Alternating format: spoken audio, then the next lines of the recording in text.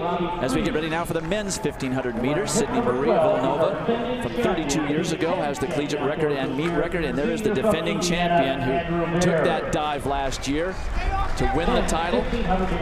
And here is a man that Oregon is pinning the slimmest hopes that they possibly could have on winning the men's title, Mac Fleet. That is Austin Mudd, the sophomore from Wisconsin. Dwight had a stellar high school career, terrific at 800 meters, blossomed into the great miler here under the very solid distance program that they have up at the University of Wisconsin. He's got speed late in the race. If this becomes tactical, I think it plays into Austin Mudd's hands a little bit, along with several others. And right now, it's turning tactical. It often does in a championship. They just don't go out really hard like Sydney Marie did way back when, 30+ years ago. Nobody really wants to lead, and it's going to set up for be a fierce last anywhere from 600 meters in to certainly the last 300. Oh, this is a cakewalk here, folks. They're race walking right now.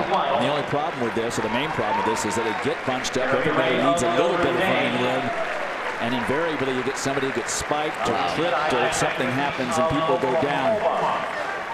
49. Wow, this is Patrick slow. McGregor of Texas is out there in the lead right now. You're looking at 67-second pace or so, something like that. Jeremy Ray of Notre Dame is there as well. Now, the women would buy in 69. Let's see what these guys go by in here. And it's about 67 on the nose. 67. Wow. That's like a 4:30 mile pace. So the men with the best 400, 800 meter speed, this is playing right into their hands. Ryan Hill from North Carolina State indoors ran a brilliant last part of his race, getting second at the NCs as far as speed goes.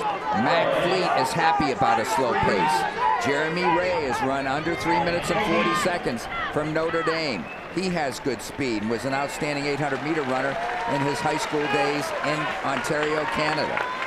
Bear can run, by the way. He can kick. So there's just some of the guys here who could turn this into a blistering last 400 meters. And it's going to play out that way. They haven't picked it up much. 2 to go. Forcing a lot of the athletes to run out in lane 2 and even lane 3, which is extra distance, but it's the best way to stay out of trouble. Mac Fleet way in the back of the pack, wearing the yellow top, green shorts of Oregon, just biding his time. He's almost mincing his steps. This is so comfortable. And they haven't picked it up much. 2:12 plus by the 800 meters. Wow. You rarely see it go this slowly. McGregor, who's run 3:43 for 1,500 meters, top high school talent in his day at Texas, the Longhorn and the Burnt Orange, starting to pick the pace up a bit. No one has challenged him. It's Robbie Cruz of Penn State starting to push things a little bit. Jeremy Ray looking from side to side, wishes he had eyes in the back of his head.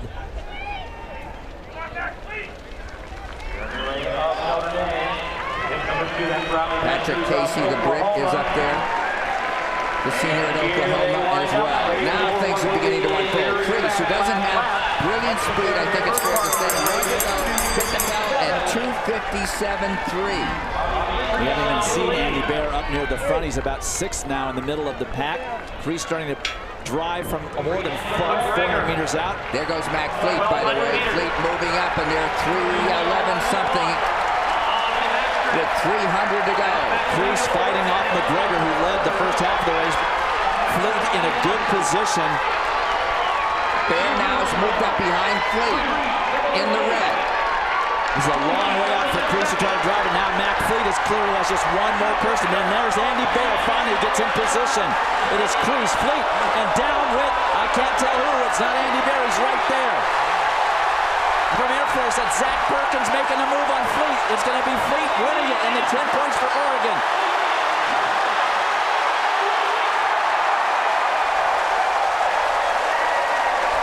Mac Fleet, 148 800-meter runner in high school, shows the speed that he's got, and those wheels pay off on a slow pace.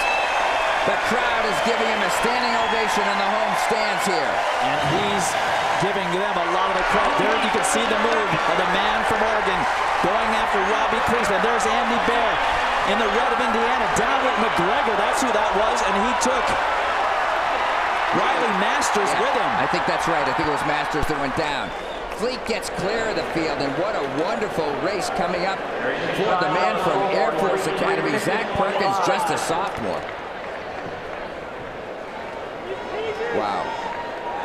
The Hayward magic working for Mac Fleet as he gets 10 points for the Ducks with a win in 3:50.25. The time is insignificant. Zach Perkins gets second. Patrick Casey of Oklahoma finishing third, and the winner is downstairs with Lewis. Well, Dwight, Mac said it's fun. So when the gun goes off and everybody hits the brakes like that, how does your mentality change about tactics and how it's going to play out? I lick my chops because I have one of the better finishes. Right. I have pretty good, flat out foot speed. So when they decide to jog like that, and I can just sit in the back and block the wind, it's fantastic. What's it like now running up the home straightaway, Hayward Field? You got the big O on your chest, the crowd cheering, sort of lifting you down the straightaway. I was thinking about that all morning. Just thinking about how coming off that final turn, listening to the crowd. I love this place. And I think they love you. Congratulations. Thanks so much. All right, Dwight. All right, well, Mac Fleet did it in the right place. His dad was a good high school runner from San Diego. Mac Fleet comes up to Oregon and gets the ultimate, a win in the 1500.